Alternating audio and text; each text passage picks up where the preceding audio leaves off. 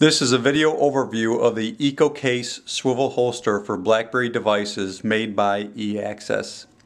This case is made of 100% recycled fabric. Each EcoCase had a former life as a common plastic bottle or a 2-liter soda bottle, PET plastic, commonly referred to as PET plastic.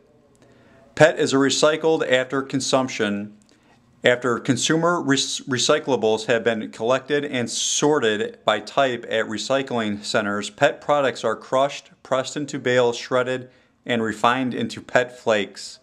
These flakes are transformed into the raw materials that innovative companies transform into new products just like this.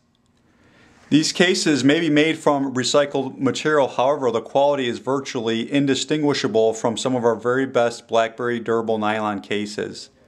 And I will tell you that this case is very strong and is made very well. Some key features of this case are that it's made of 100% recycled material, as I mentioned already.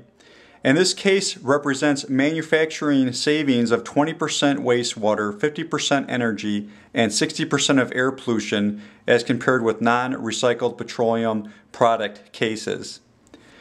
It's strong and durable, and it has a 360-degree swivel belt clip for comfort and fit.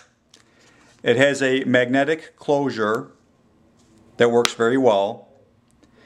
And it has an embedded sleeper switch built right into it. So when I put, for example, my BlackBerry Bold in it, it'll turn off the screen for power saving on your BlackBerry. But it also allows you to take full advantage of multiple profiles that you have set on your BlackBerry for in and out of your holster use.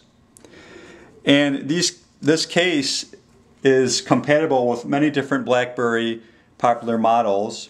Some of them, which I show here, are the BlackBerry Storm, the 8350i, the BlackBerry 8800 series, and the BlackBerry 8300 series phones.